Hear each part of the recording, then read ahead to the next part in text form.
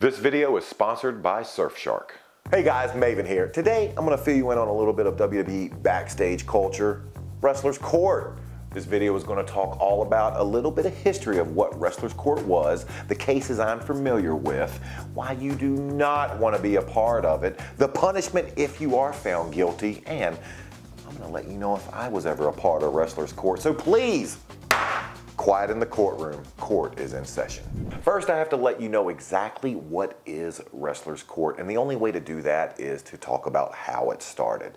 Dutch Mantell, or for newer fans of WWE, Zeb Coulter, started it years ago, back after the Bruiser Brody incident from Puerto Rico. For those of you not familiar with who Bruiser Brody was, he was a wrestler who was actually murdered in Puerto Rico after an altercation with either a booker or other wrestlers. I'm not 100% sure what happened. Dutch Mantell knew there had to be a better way for wrestlers to hash out disagreements, and thus bringing forth Wrestler's Court. In order to make it to Wrestler's Court, first you have to have a defendant or a guilty, an offending party. Because anyone who finds themselves in Wrestler's Court is going to have a chance to plead their case.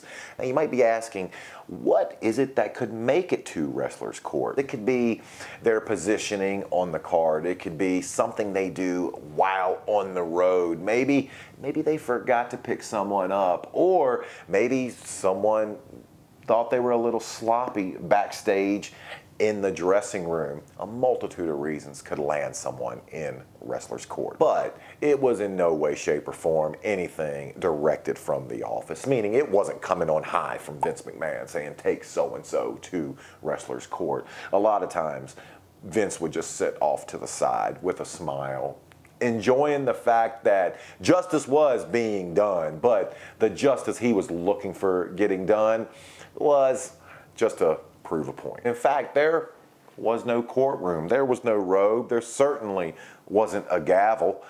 Wrestler's Court would take place in the locker room, down maybe inside of catering, or in the bowels of the arena before a show. Most people, once they found themselves in Wrestler's Court, it was not someplace they wanted to be. A lot of times the defendants were trying to keep their actions or their offenses as far under wraps as possible to not make it to Wrestler's Court. Now, we know you would have your defendant, you would have your person being taken to court, and if you have a defendant, you also have to have a prosecutor.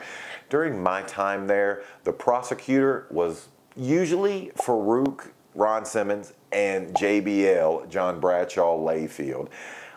And always, and I mean every time someone went to court during my time, the man sitting with the robe, the man leading everything, was The Undertaker. Prior to Undertaker, it was always my understanding that Andre was the one that was heading up the locker room, but I'm not 100% sure on that. So once word got out that there was going to be a court case, everyone stopped what they were doing, made their way to the locker room or wherever court was going to take place, and everyone took their seats. Undertaker would take his spot up in the front, and then whoever was defending the case would be with the plaintiff.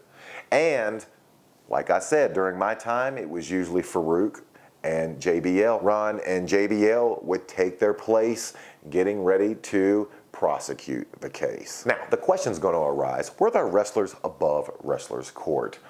Although it was never stated backstage, I can't see Undertaker, who was the head of Wrestler's Court.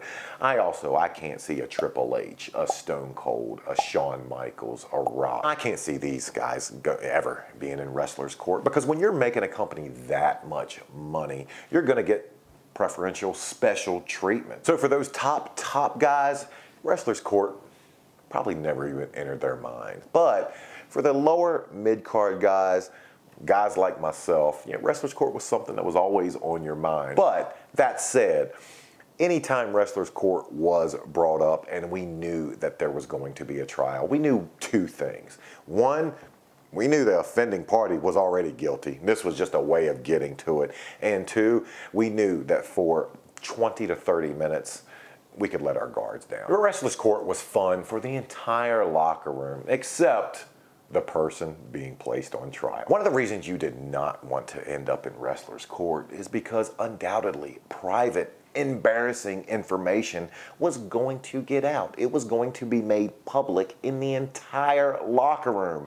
And once it's made public there, it's going to be made public to the rest of the world, destroying your privacy. And this could be a multitude of things. I mean, it could be a hookup gone awry, maybe an argument over money and you don't want people to think you're cheap, or it could be you complaining to the office about your position on the card. You don't want to let everyone know that you think that you're being underutilized, because you could find yourself off the show altogether. So if you're the guilty party, you want to make sure whatever your offense was stayed private, stayed to where the rest of the locker room didn't know, because once the locker room knew, the world knew. Now, some of these court cases, they're legendary. I mean, anyone can read about them. But the real question is your private information safe? If you're browsing the internet, and obviously you are, you most definitely should use a VPN. And the VPN we use here, the only VPN for us,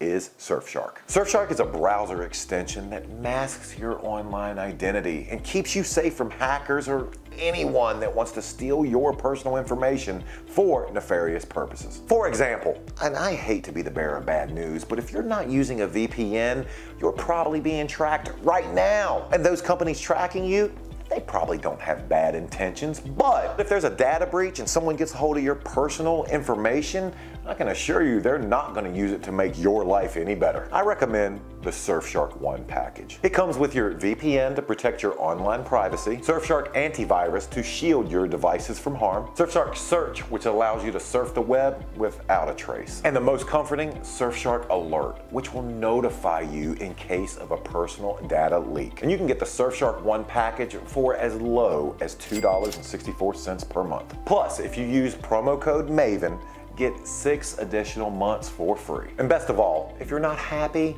Surfshark has a 30-day, no questions asked, money-back guarantee. So use my link in the description and start protecting your online privacy today. Unfortunately, for those that found themselves in Wrestler's Court, they did not have a wrestling VPN. Before I fill you in on whether I was ever involved in Wrestler's Court, let's rewind a little bit and I can tell you about the cases I am familiar with. Legendary ref and former SmackDown general manager Teddy Long found himself getting a certain male enhancement product and obviously willing to help the boys, was making it available to them. Now, this would never be a problem. I mean, hey, we're all looking for a little help anywhere we can get it. The problem arose when it became known that Teddy was getting it for free, but charging the boys, making 100% profit for something he was getting for free. Now, my memory's a little fuzzy on what the penance was for Teddy, but the prosecutors being JBL and Ron Simmons, usually getting them a bottle of whatever it was they were drinking on, all would be forgotten. Another Wrestler's Court instance you might not be aware of involved Edge and Christian and a specific head writer, Brian Gerwitz, who found himself in possession of a very rare comic. Now, word was that Edge and Christian maybe got their position on the card due to this comic book gift.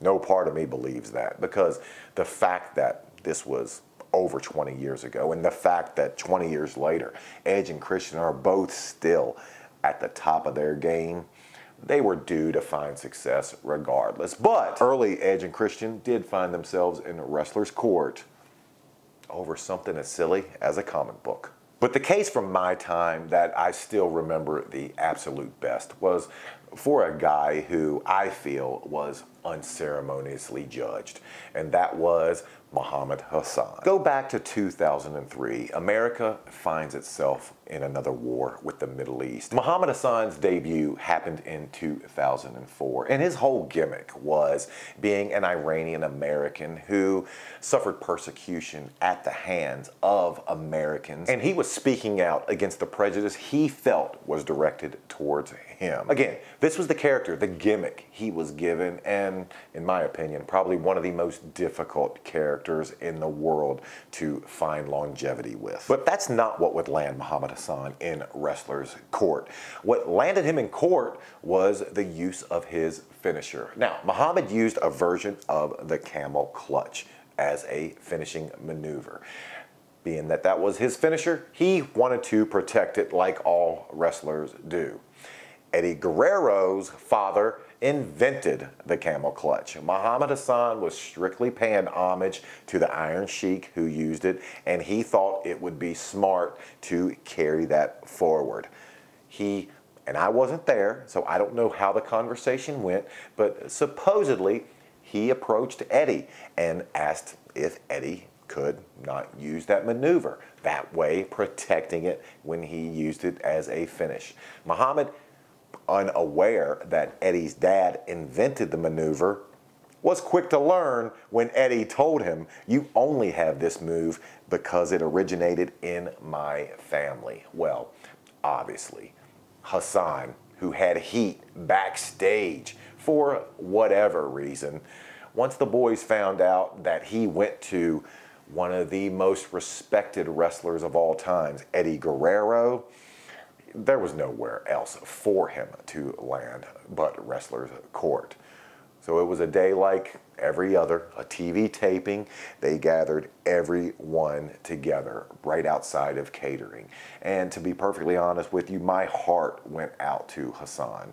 He was strapped with a very, very tough gimmick. One that was not only difficult to get over with the fans at that time, but a gimmick that was difficult with the boys backstage. Now, I don't remember exactly what Hassan's punishment was, but within 7 months, he would be out of the WWE, which to me, that was punishment enough. Now, before I fill you in on whether or not I was ever a part of Wrestler's Court, I have to give you my opinion. Was it good? Was it bad? Was Wrestler's Court necessary? Or was it just a way to bully younger talent? My opinion is that Wrestler's Court was a necessary evil. Now, what do I mean by that? When you're on the road with people 300 plus days a year, you're obviously going to get under people's skin. And there has to be a mechanism. There has to be something to police everyone. There has to be a way to hold people accountable.